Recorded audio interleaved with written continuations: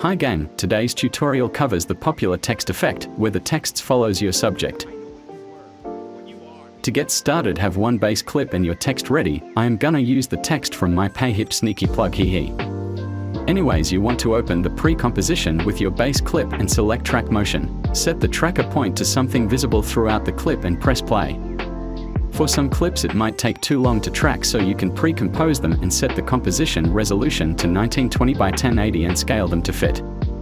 Now you can track the point like we did before. Wait for it to finish. Do not hit apply. Create a null object. Press edit target and select your null object.